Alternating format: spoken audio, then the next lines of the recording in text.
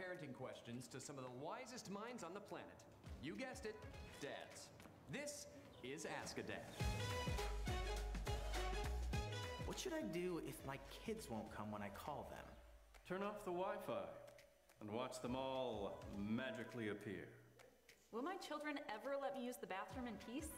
Yes, when they move out of your house. When we're playing sports, should I let my kids win? Absolutely not. It's not your fault God bless you with incredible athletic talent. Why is there peanut butter on the back of my couch? Why are there Legos in the fridge? No one knows. What if my kids don't think I'm cool? It doesn't matter, because deep down all dads know that they are so cool. How come nobody laughs at my amazing dad jokes? Because you're doing it right. Why can't my kids remember to do their chores? Because that part of a child's brain is reserved for remembering all the things you hoped they'd forget. Why won't my children listen to me? What? How do I get my kid to eat dinner?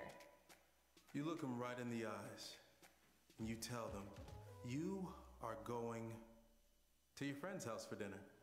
Problem solved.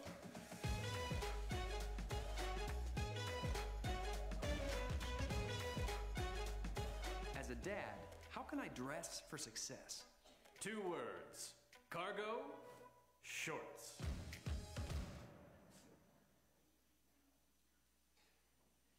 Good morning.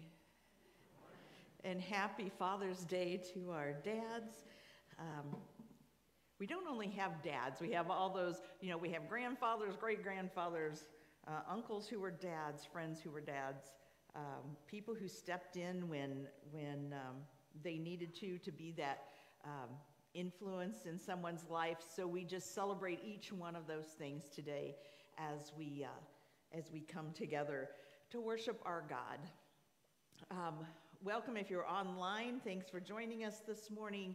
And thank you guys who are here with us this morning for coming out and finding a cool place to be today as we worship God and sing praises and talk a little bit about tough decisions. So let us all, it's summer, but I haven't found the lazy hazy part of it yet. So we're going to keep doing our deep breathing and just take those things away from the world and move them out of our heads so that we can focus our thoughts and our hearts and our souls on God. So breathe in and out. And one more.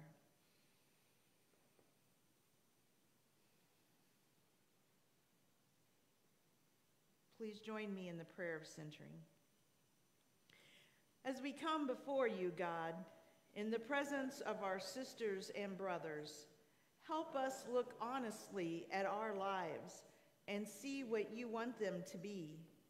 Help us perceive the things and attitudes we need to change. As we open ourselves to your healing presence, fill us with the spirit of your love and wholeness. Amen. As you are able, please rise to join in the call to worship.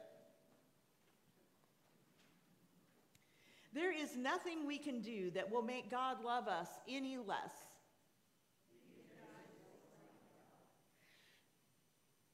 I think that's supposed to be cannot. So we can ignore God's way.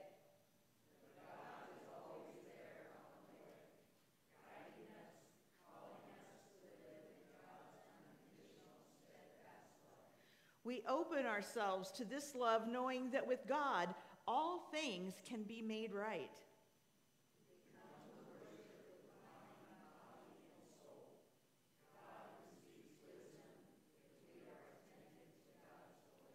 Amen.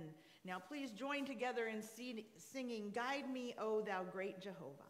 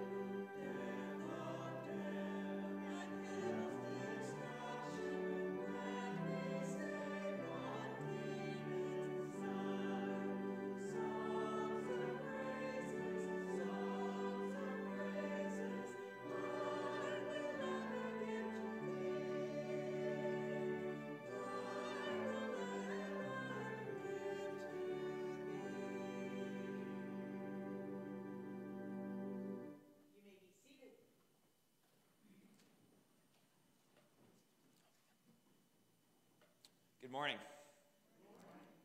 Today's scripture reading comes from Proverbs chapter 12, verses 13 through 28. The evil are ensnared by the transgression of their lips, but the righteous escape from trouble. From the fruit of the mouth one is filled with good things, and manual labor has its reward. Fools think their own way is right, but the wise listen to advice. Fools show their anger at once, but the prudent ignore an insult. Whoever speaks the truth gives honest evidence, but a false witness speaks deceitfully. Rash words are like sword thrusts, but the tongue of the wise brings healing. Truthful lips endure forever, but a lying tongue lasts only a moment. Deceit is in the mind of those who plan evil, but those who counsel peace have joy. No harm happens to the righteous, but the wicked are filled with trouble. Lying lips are an abomination to the Lord, but those who act faithfully are his delight. One who is clever conceals knowledge, but the mind of a fool broadcasts folly. The hand of the diligent will rule, while the lazy will be put to forced labor. Anxiety weighs down on the human heart, but a good word cheers it up. The righteous gives good advice to friends, but the way of the wicked leads astray. The lazy do not roast their game, but the diligent obtain precious wealth. In the path of righteousness there is life. In walking its path there is no death. The word of God for the people of God. Thanks be to God.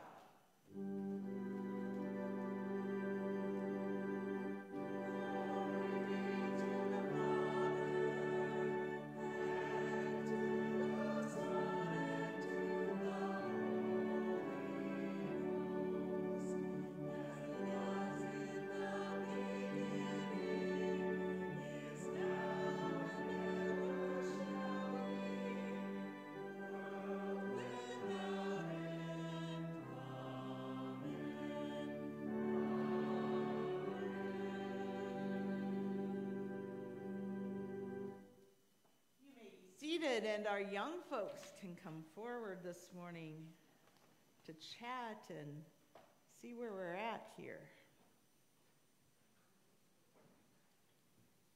Oh, you couldn't convince your brothers to come with you?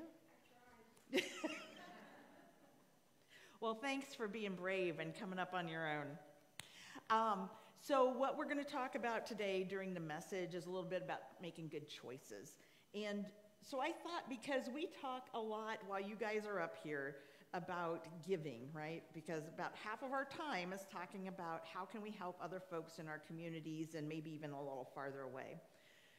So when we talk about Proverbs, it's kind of telling us things that are the best choices to make.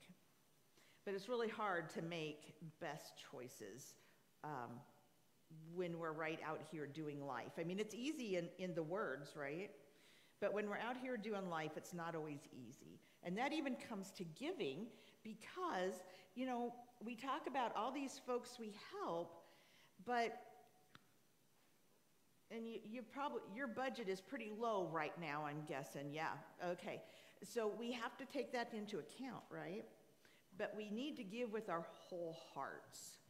So if that means, if you're going to give with your whole heart, how do you think what might be one way you do that? Praise the Lord, that's right. Maybe ask in prayer what it is you're supposed to give. Yeah, especially if, you know, you maybe found a $20 bill laying out in a park somewhere and might say a little prayer about, you know, God, what do you want me to do with this? And maybe God says, I want you to take $2 and put it in the noisy offering. And would that be hard to do if there was something that was $21.98 that you wanted and you only have $23 and they're asking you to give God's asking you to give $2 away? It means you got to wait for what you want, right? Yeah, that's tough But you know what Proverbs is telling us? And we're going to talk a lot about all the buts today. But what God tells us is that those hard choices are making the right choice of a hard choice means that you will be blessed in other ways, or you will be blessed past that. So God, that when we make good choices, God's in that because we've prayed, because we've listened for God's voice and not our own, and then we do what God's voice is saying, and God says, even if you made a bad choice, I love you, but thank you for making the good choice.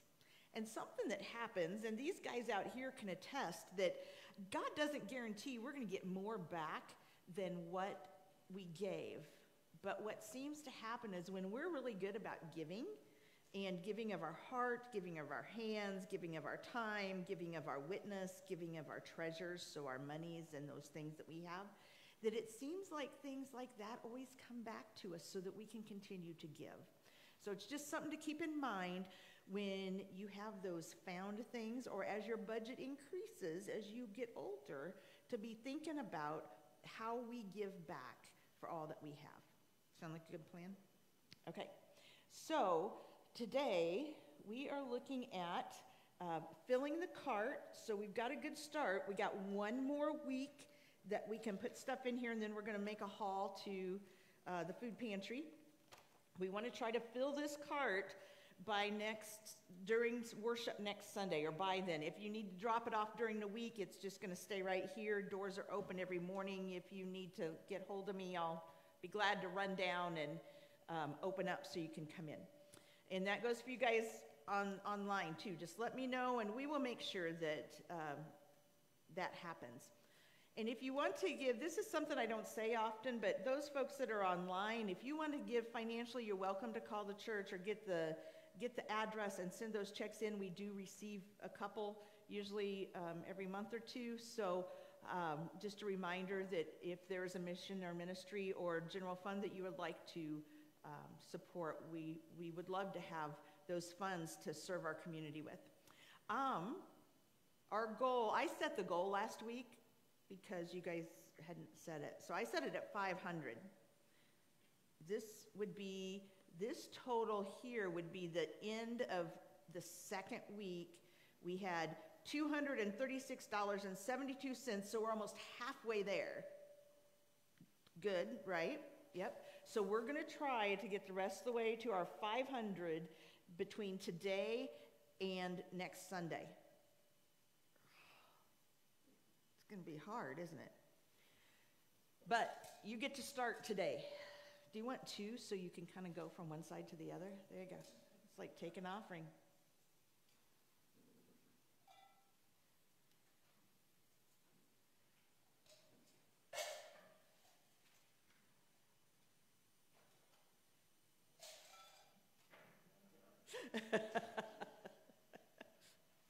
I think that was called a boarding house reach when I grew up. So you could get the mashed potatoes before your sisters or whatever it was.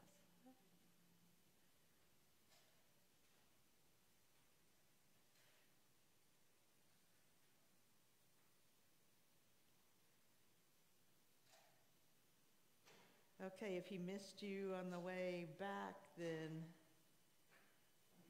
he'll catch you. He's going to come up the outside aisle there. So.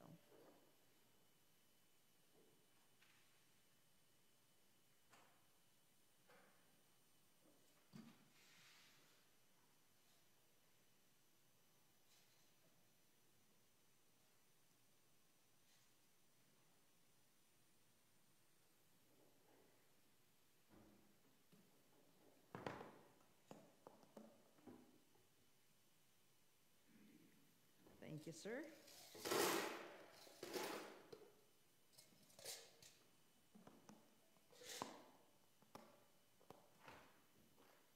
Okay, let's pray for this.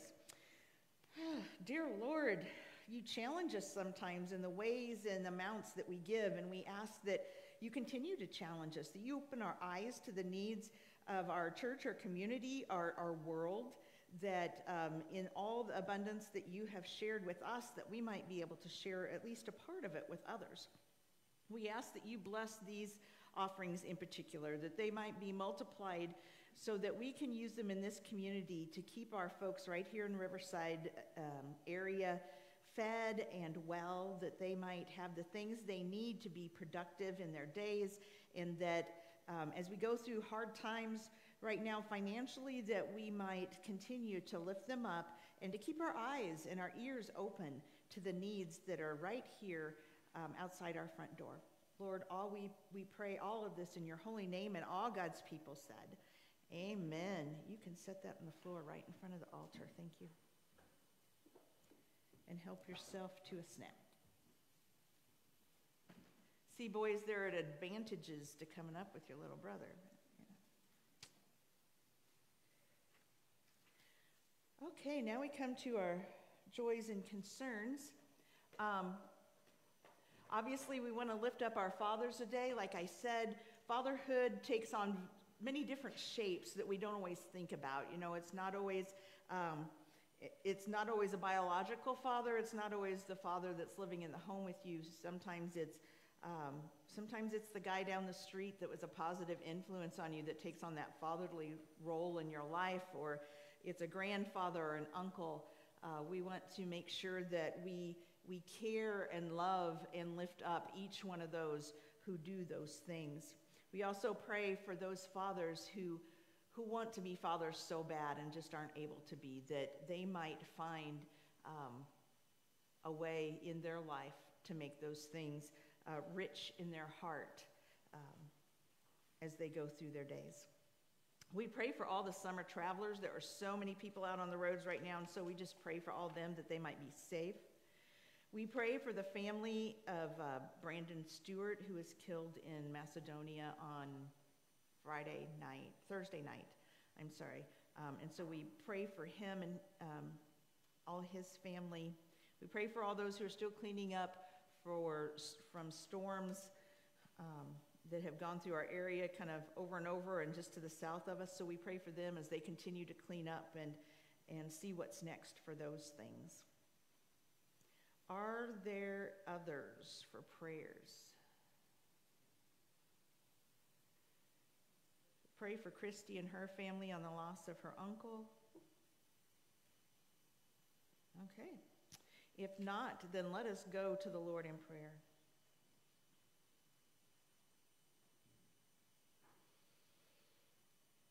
Lord, you step forward for us as a father figure in our lives, the ultimate father, the one who guides and guards, the one who lifts up and gives boundaries, the one who disciplines when needed, but most of all, loves us unconditionally. And so we lift up also those you have placed in this world that reflect you to the children of this time. Those who are father figures, those who help kids get from day to day, who lift them up, who give them encouragement, who give them boundaries, who love them unconditionally. It is your example that they seek and your example that they portray. And Father, when that is difficult for them, we ask that you put people and places and situations in their pathway that might bring those fathers to a place of understanding. And for the children who are missing that father figure, Lord, we ask that you might put someone in their life that can give them that love that is like no other. We ask for blessings upon all those who mourn, on those who mourn a tragedy, who celebrate a long and fruitful life. We pray for those who have been affected by storms, for those who are on the highways and byways of life in so many different contexts. We pray for those who need healing of all kinds, mind, body, and soul. Lord, we lift up to you now the prayers of our hearts in a moment of silence.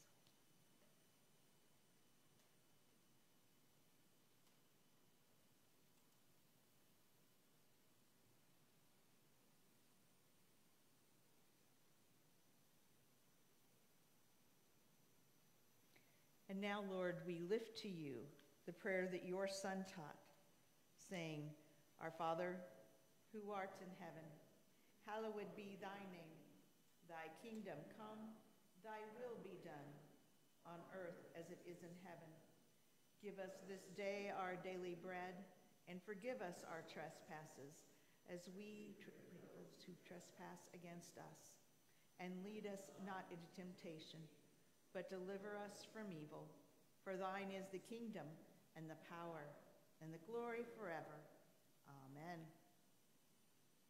Now please rise and join together in singing, O Master, let me walk with thee.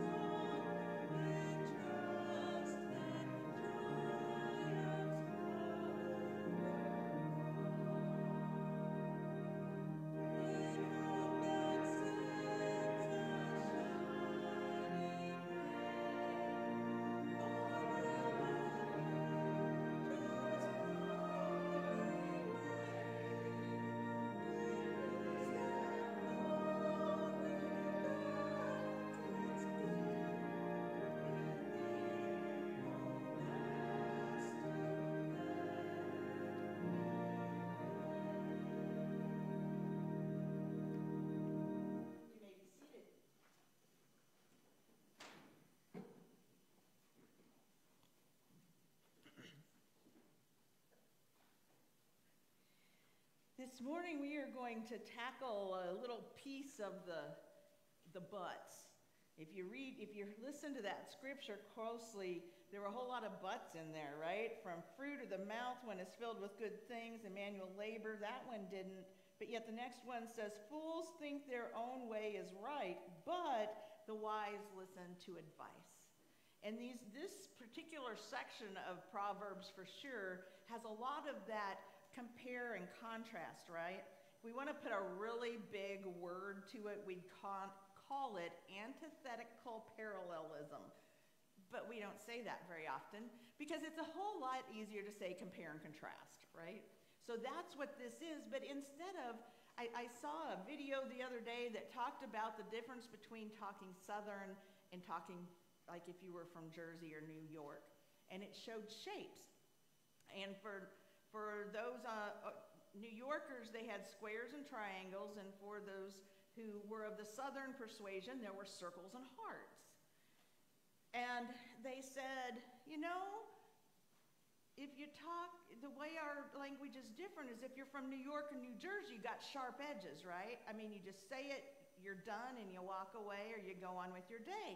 If you're from the South, you gotta roll everything over an edge, so there are no sharp edges, there are no sharp endings. Instead, everything is soft and kind of rolls. So there was a difference in the way they talked. They could say the same words, but they say them in a different way. And so that is kind of how this is. It's a way that is a sharp cutoff. So this is what happens if this happens, but if this happens, then this is what the result is. So it's very clear and concise about those two things. However, the reason that Proverbs really were written was to especially this part, was to inform the young, right? And it doesn't necessarily say children, but the young. So it could even be young adults. It could be, anybody that needed some forming. I think in our lives, we know that we kind of need that year-long or that lifelong learning, right? And so this just is a guide, but they want you to start with the young so that they know these things above and beyond all other things. And the reason we do this is because we want to have a closer and less wavering relationship with God, right? I mean, we are people of faith, which means we don't have to see in order to have the faith that it is. But sometimes when we can't see, we wander a little more than we should. And so Proverbs is ways that we keep God and the things of God and the words of God in our lives in a continual basis. So there are verses that talk about using language correctly, which we talked a little bit about in our group this morning, about being discreet, some psychological mindsets. It talks some about anxiety, and there's things that would describe for us today what we call depression. It talks about some things make no sense, and yet we wonder why they were written down. But it all comes to how it rolls through our life, right? How we make decisions, how we make choices. If train them up when they're young and they will know, they won't waver from the path. Well, we know that happens sometimes. But are we not better fueled if we have that basis, if we have those compare and contrast, and then once we live it a couple times, we're like, yeah, I read that. We studied that. That's what's happening in my life right now. So we have those things in our life that continue to draw us back to God's word if we let it. But our minds and our hearts have to be open to that, right? We have to first read scripture and know what's in there. We have to do some prayer and some listening prayer for God to be able to work in our hearts and our minds. And then we have to be a little conscious as we go through our days of whether we are matching up to what our known is. And a lot of days, we talked about this maybe last week or the week before, we get out of bed and it's like, okay, things are going great, and then the day happens to us. So we start out with good intentions. But as the day goes on, we get just a little bit more lax in it because we're just trying to get to the end, right? But God says, this is what I want you to hear. I want you to hear that boundaries aren't bad, because a lot of this has to do with some type of boundary we give us or others give us. So boundaries aren't bad. And even not quite hitting the mark isn't bad. But what hurts God's heart in all of this is when there is no trying, right? When we just read it and then we go, oh yeah, that was great, and I'm going to have a great day, and then we totally forget everything that we read that morning. We walk out of church, and by the time lunch is over, we've forgotten everything that was in the scripture. When we hear God's voice, sometimes we're like, oh, I had the best thought just a little bit ago. Because we haven't opened our minds and hearts up to being able to distinguish between the two voices, right? Because let me tell you, I have a lot of great ideas. But God doesn't always think so. And if I listen, then God is likely to respond and say, oh, let's back up the train, Kim. We need to unhitch and hitch up the other car because you are just not hitting the mark today. We talked about folks this morning earlier. We talked about folks that we see in our days and not knowing where they're coming from. And maybe this person that you don't even know walks in and is just horrid to you. And the thing that we have to remember is we don't know where that person comes from. Does that make it okay? No, not at all. Does it help us understand why this is happening? Yes. But we don't know those stories. Sometimes the best thing we can do in those situations is pray for that person. Just pray over that person that they can have God intervene in their day, that they can cleanse their heart, that they can feel God's love work in them, because some days those people need God and nothing else will work. Sometimes there are pieces of our day when the words that we speak can be those sharp cutoffs, just like Proverbs. Does that mean it's not done in love? No, not at all. But that is who we are because of who we were formed to be, by all the experiences we had, by all the things that we've done, by all the people that we've had in our lives. And yet some people can say the same thing, and it just rolls, right? Just rolls with the curve. They've had a different experience than the sharp folks. Maybe it's cultural. Maybe it's experiential. Maybe, maybe there's abuse. Maybe there's hunger. Maybe it's just plain been the worst Monday that you could ever imagine in your whole life, and it's only Wednesday.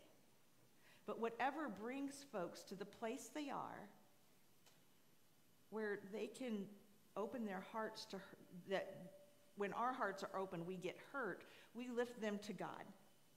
Now, the thing with that is we really have to give that away, right? That's a little bit more of Proverbs, that trust that comes with faith. If we give it to God, if we say, God, I need to make a choice on how I'm going to give this month because, the car broke down and the kids, there's 2 sets of braces to pay for, and, how does that kid keep growing out of their clothes so fast? And all these things happen this much, Lord, and I still want to give to this cause that's so dear to my heart. Help me know how to do that. And so when we take time to do those things, that's where God calls us. To take time, to ask, to hear God's voice in the compare and the contrast, to let God's voice speak, our voice speak, and hear the difference or similarities in those.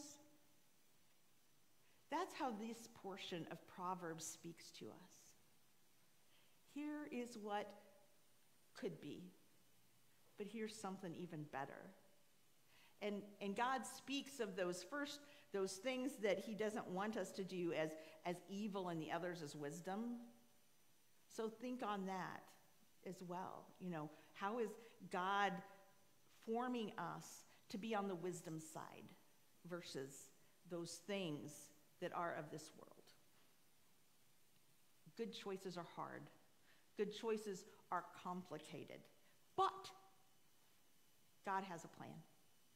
Listen, pray, care for each other in the midst of figuring out how we do this life together even better than we already do. Let us pray. Lord, we just praise and thank you. We thank you for your presence in our life, the way it works in and around our days, how it lifts not only us, but those around us up.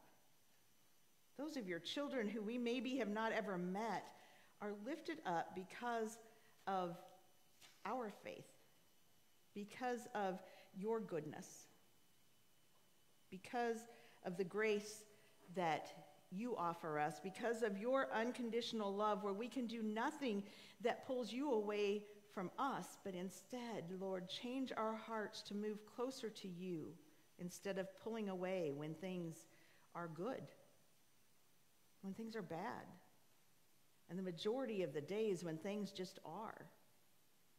Help us to be more fully yours. Help us to dive into your word. Help us to live what we hear in the best way possible in this time and place with your guidance. All this we lift to you in your holy name. Amen.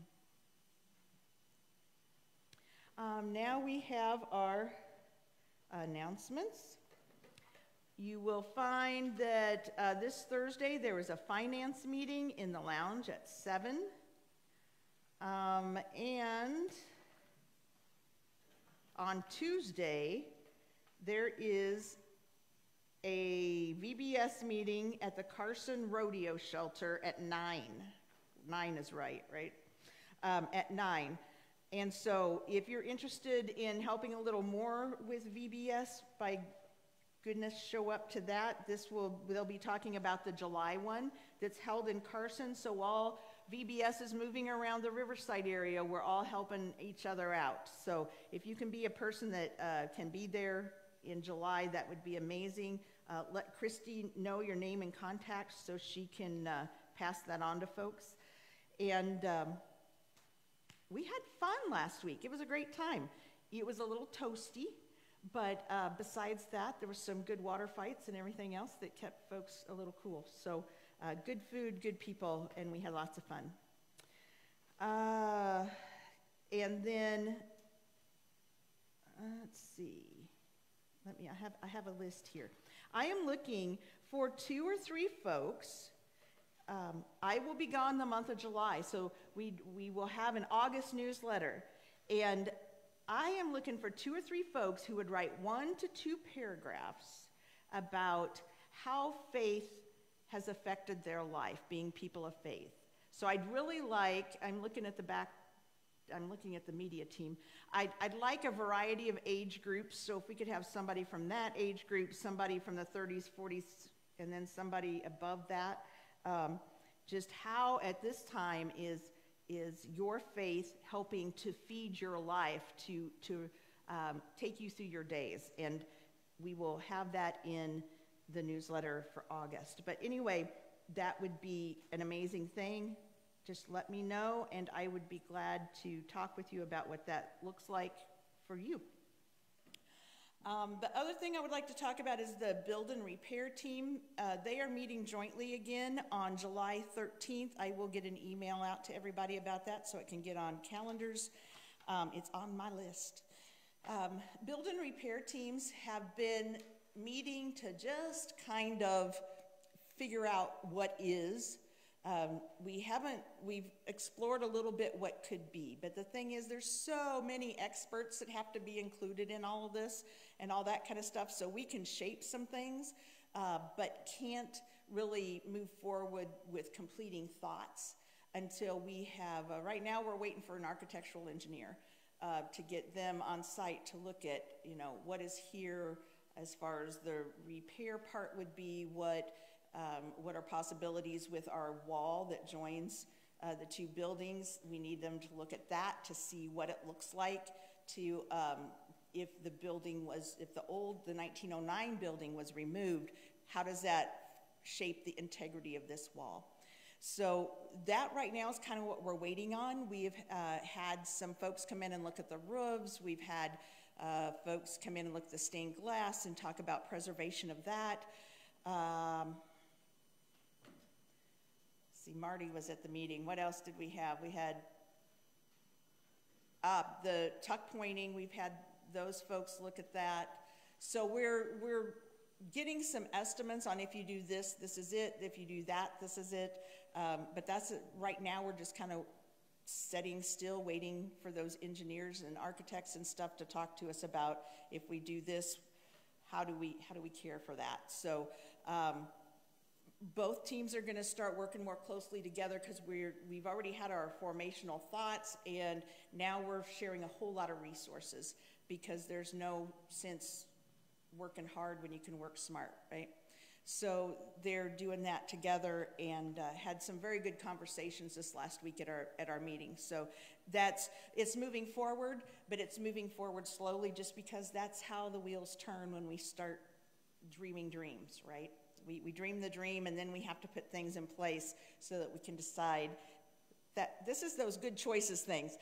Let God pray, and we pray, listen for God's voice, and as things go forward. So that's where they're at. And they will meet again in July just to touch base and see what's happened in the meantime. Are there other announcements?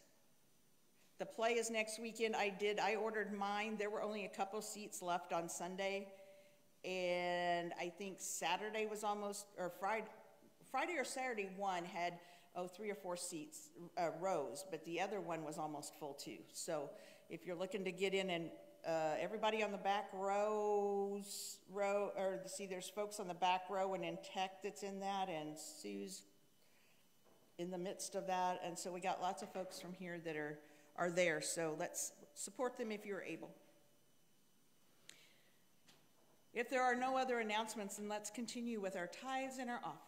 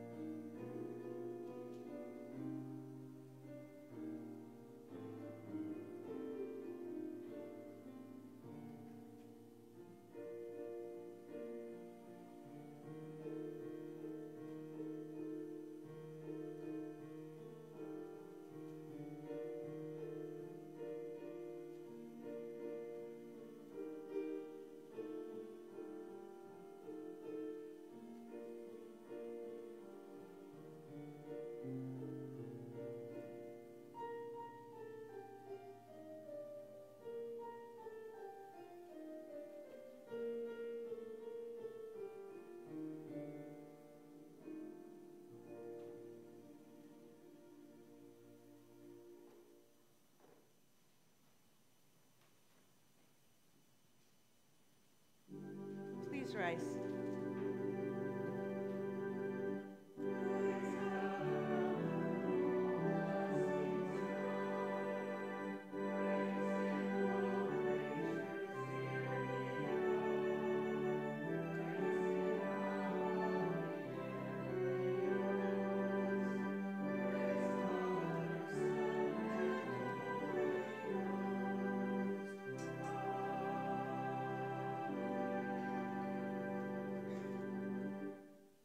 Join me in the prayer of thanksgiving. Most loving God, most welcoming God, we bring these gifts to you, knowing that you will use them according to your purposes.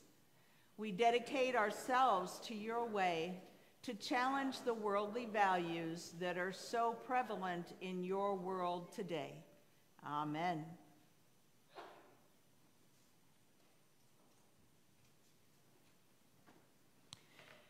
Please join in singing Lead On, O King Eternal. Lead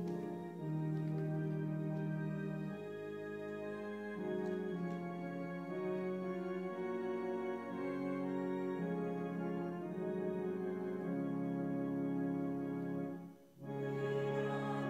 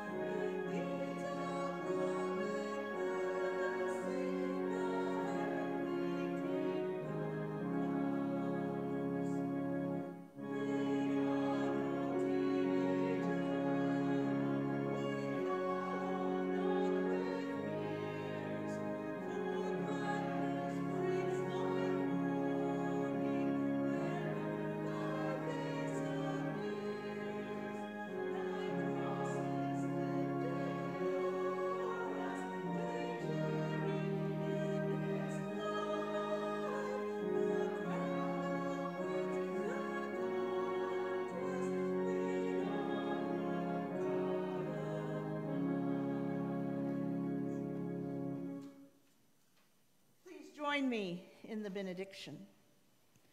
In a world that tries to impose its values on us, live the way of God. Challenge injustice, aid those in need, listen intently, and do not be occupied with busyness. Share what you have heard so that together we may transform the world into the beloved community of God. Go with the strength God gives us, the love God gives us through Jesus, and the fire the Holy Spirit offers to keep us going no matter what. Amen. Go forth in hope and love and joy. In the name of the Father, Son, and Holy Spirit. Amen.